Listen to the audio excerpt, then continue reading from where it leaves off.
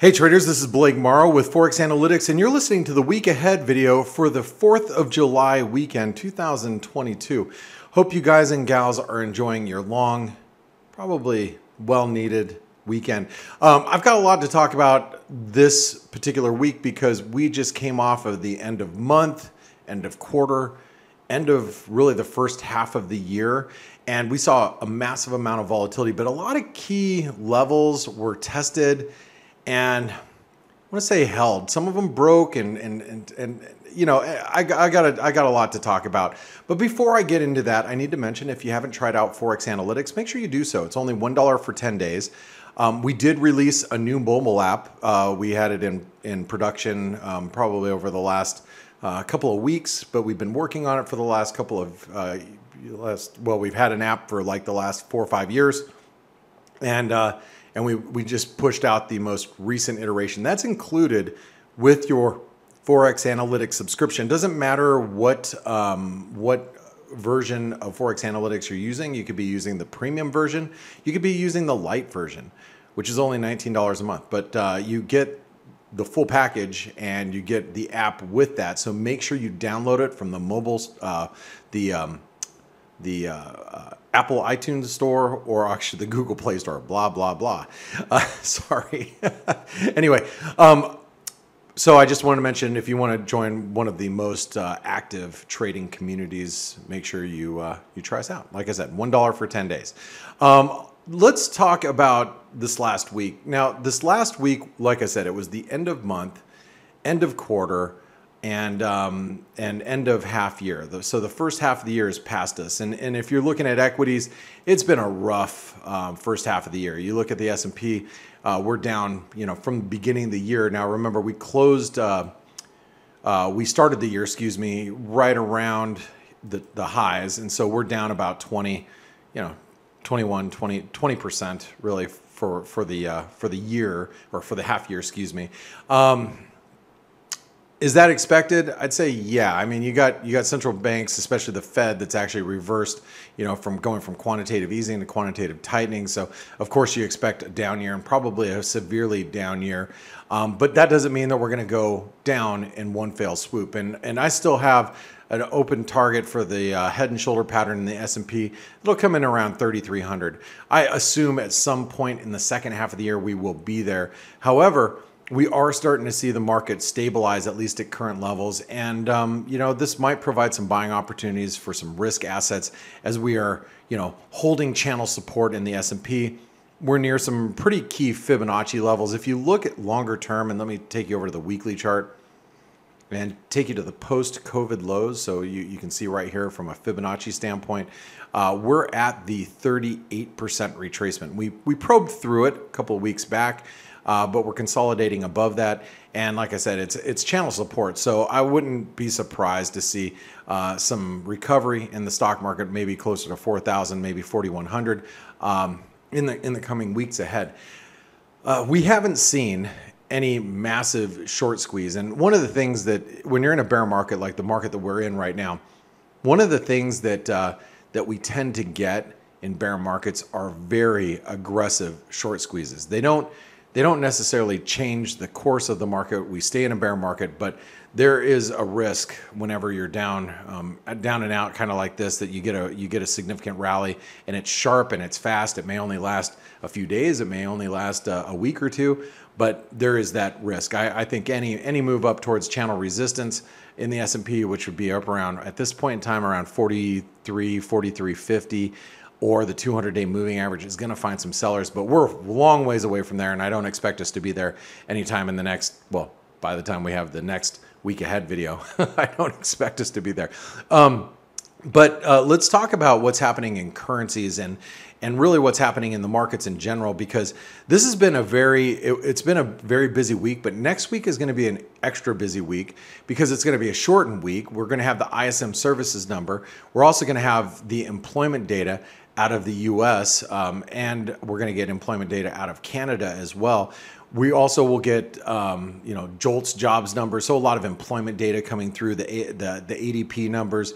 But we also have, actually on Monday, we have the Australian RBA decision. So if you're out enjoying on 4th of July that evening. And it's going to be late at night if you're on the East Coast. But if you're on the West Coast, you know, it's still going to be at 9:30 at night. If you had a few beers, be a little careful because the RBA will be meeting. And I want to give you a longer term view of the Aussie dollar. And most of you that listen to our daily F.A.C.E show or the Flow show, you already know that our outlook on the Aussie dollar, this is a longer term outlook. But let me stop here for a moment. Let me mention a couple of things before I get back into the charts. We do offer 2 free training shows every single day. They're trading shows. We tell you how we're feeling about the markets, what you're seeing there, you know, how to prepare for your trading day, what's moving the markets at that moment. We have the Flow show that is early in the morning. It's at 5:30 a.m. Eastern every day. And that's going to actually be broadcasting, just so you know, it's going to be broadcasting on the 4th of July. So, because I know most of you in Europe or in Asia, you're not celebrating America's birthday, not like we are. So we will still have that European Flow show, but the F.A.C.E show will not be broadcasting on Monday, but we'll resume broadcasting Tuesday through Friday. And if you want to register for those, they are free. You can log in and listen to those. They're great, and those are hosted by 8cap. So make sure you check those out. All right, going back to the markets, going back to the Aussie dollar. So most of you know that the Aussie dollar, I feel, is in a longer term inverted head and shoulder pattern. Now, if you think about this from like a time perspective and, you know, having some sort of symmetry, you're talking about building the right shoulder of an inverted head and shoulder pattern. You're talking about building that over the course of the next couple of years. You know, if both sides are equal roughly, you're talking about at least another year and a half of building out a right shoulder. The point of where we're at, though, is that we're at a 50% retracement longer term. So let me take this little tip where I think is a generational low. You go to these highs right here. You'll notice that we are at the 50% retracement on a long-term basis. Now that's on a Fibonacci level. That's just a 50% of that move. We've retraced it. So naturally, being that it's really close to the left shoulder, we might find some support around here. And we see evidence of that on the daily chart. If you go over to the daily chart, you'll notice that spike low that came at the very end of this week, we actually found some buying down below 68 cents, and it took us all the way back to 68.16. Now, we did theoretically still close and break down territory, but I think we need to watch price action following the RBA on Monday night at 12:30 p.m. Eastern, or it's 9:30 p.m. If you're on the West Coast, excuse me. So anyway, watch the Aussie dollar because you'll notice that we have hit new lows, but as we hit new lows in price, relative strength is divergent, which suggests that we could get a bounce. Now, if the RBA is more hawkish than expected and they raise rates by, the market's expecting them to raise rates by 0.5% or 50 basis points. I think that's kind of aggressive, but it depends. You could also have a hike that is hawkish. You know, you could have a hike that's not quite 0.5%, but maybe the RBA sets the pace that they're going to continue at this certain pace for a period of time with no foreseen cap. You know, things like that could cause some sort of rally in the Aussie. So watch the Aussie. It's going to be very important. Monday night. I know it's 4th of July, but it's going to be Monday night, late at night if you're on the East Coast. And obviously, if you're in Europe, you're going to wake up to see what has happened in the Aussie dollar. And in Asia, I'm sure you're going to be trading around it. But it's not just the Aussie. And by the way, I want to point this out. This is a longer-term channel, just so you know that if you extend these highs here, looks like this. You have pretty much a channel here, right? So you'll see that nice little channel has been developed over the course of the last well, since March of last year of 2021. So we have over a year of a descending channel. So I wouldn't be surprised if we do see a rally and, and a move back above 69 cents going into this next week, especially if the RBA is hawkish. Also, one of the other things that's going to help the Aussie dollar going into next week is how well do stocks perform. The Aussie dollar has been beat down quite substantially because of the move that you've seen in copper. Let me pull up the copper chart really quick.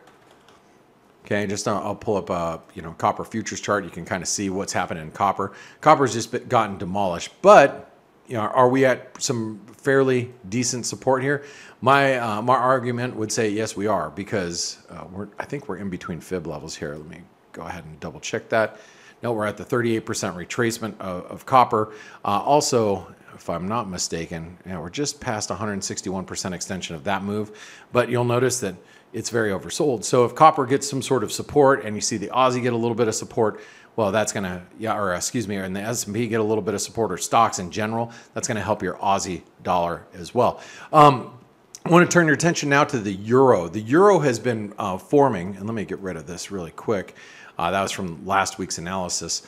What you'll see here is we are forming a wedge. Now, this could be a wedge. You could look at it as a triple bottom, considering the fact that we've hit all these three lows. I consider it a wedge right now, which is actually a bearish wedge. When I say bearish wedge, the reason why it's bearish is because you have consistent lows and lower highs. When you have consistent lows and lower highs, what that actually means is that is a bearish wedge, and the risk at this point is tilted to the bearish side. So if I had to throw a percent on it, I'd say, 60-65% chance of moving lower and breaking lower, and maybe 40-35% chance of breaking higher. Those are not, I'm not a statistician, so I'm not going to say that that's, those are perfect, equations. But, based on my experience of over 25 years of trading, it's about the number that I look at is around 60-65% chance of it breaking down. That means there is still an opportunity for it to break higher. Like I said, a lot of traders might be looking at this as a double, triple bottom. The one thing I do need to point out is the euro is held up very well despite the move lower in risk. Now, I wouldn't get really bullish the Aussie dollar unless you got back above 108, but look, we could be in a longer term channel, and we're just at channel support. That's another way to be looking at the Aussie dollar as well. I do know this, that if we do get a solid break below the 103.25 level, the 103.30, that's going to be a very bearish event for the Aussie. But if we get close to it, that also could provide you a good risk reward to be on the long side, because your risk, it's managed. And as a trader, the most important thing that we can always identify, what is our risk? Well, if I'm getting long down here, near support, I know my risk is somewhere down here, then, my reward is going to be somewhere up around channel highs. I know my risk reward. That's a great way as a trader to always know where your risk is looking at technical charts just like this. And the euro is providing that. Now, we know also that the euro dollar would be really bullish if we broke above this resistance, which comes in at 106.30, 106.20, but also the trend line that comes in roughly right now about 105.70, 105.60. One of the things that, is always gnawing at me in the back of my mind is that, the ECB has been quite dovish to the hawkish FOMC, or relatively hawkish, at least, relatively speaking, comparing the two central banks. Europe continues to have an inflation problem. And if the ECB decides they want to turn towards inflation and start really fighting it with a more hawkish stance on monetary policy, even to sacrifice growth or possibly put Europe in a recession, they may have to do that. And if the ECB does that, and the Fed, we are already hawkish as far as expectations go. If the Fed just stays pat, or maybe they even become a little bit more dovish as U.S. economic data starts to weaken, which we'll talk about here in a second, then you would see that shift tilt towards the ECB, and that means that would influence the euro dollar higher. So that's what you always have to be on the lookout for when you're dealing with the euro specifically. Are we going to get any indication of that?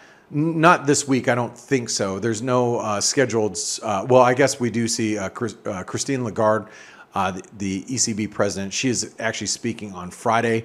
I don't know how important that speech is going to be, but it's something we should take note of. But what's going to be important this week is the economic data. So let's talk a little bit about the economic data that we are dealing with going into this next week.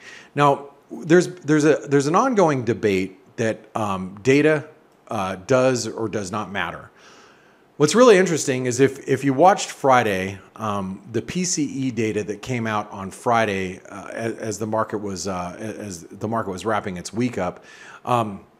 The PCE data came in a little weaker than expected. When it came in a little weaker than expected, what happened is the dollar went lower, because it was weaker data, right? The dollar, as soon as that data came out, I'm going to take you over to the dollar index really quick. As soon as that data came out, we saw a reversal of the dollar. The dollar trended lower for the remainder of the day. When that happened, also the S&P hit a bottom and started to rally. Now, you can say that was flow related because it was the first day of the month, the first day of the quarter, the first day of the half year. Blame it on that if you want. But what happened, as soon as that data came out, we saw the knee-jerk reaction when the data was released. Follow my words here. When the data was released, the knee-jerk reaction was bad data, stocks went higher, dollar went lower. Now, we saw a little jostling around for the next hour, and then eventually the dollar started to trend lower, stocks started to trend higher. Again, blame it on whatever you want to blame it on. The one thing that I want to point out is the knee-jerk reaction is what suggests to me that we are getting to that point that we are starting to see data work in that matter, meaning bad data is bad for the dollar, but good for stocks, okay?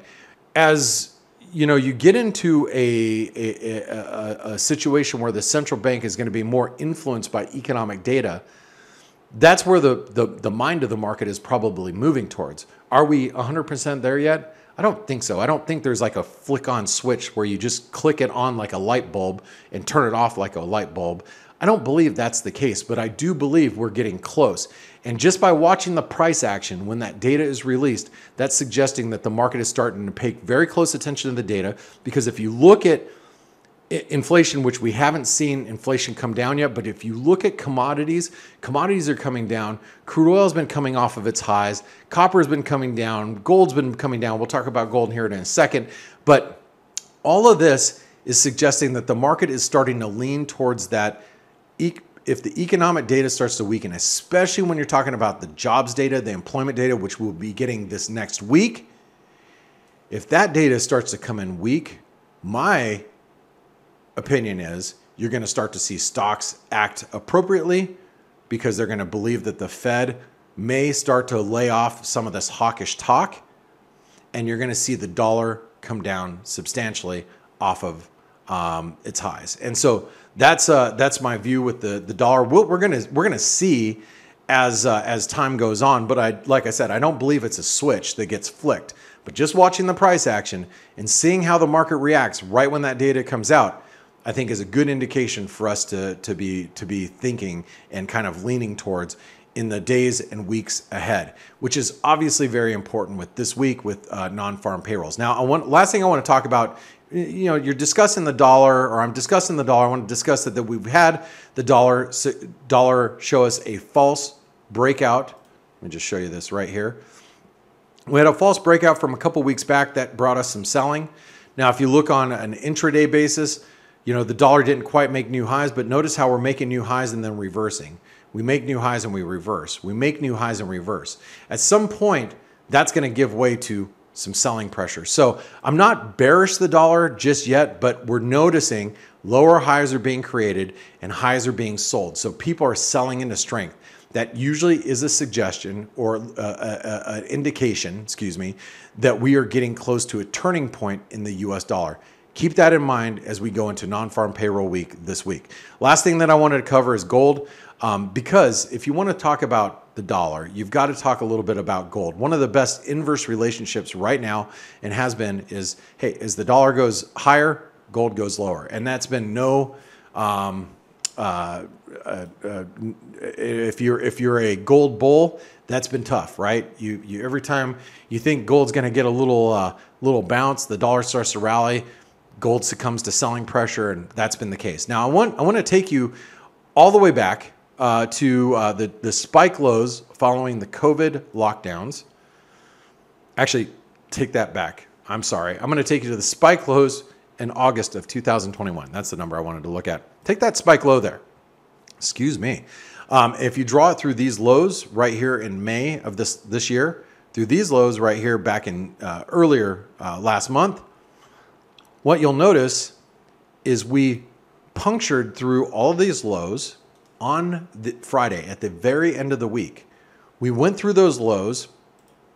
We broke through that low. We broke through even this low, and we've reversed back up to that trend line. Now, it's a little early here, but my suggestion is if you're trading dollar-related products, keep an eye on gold.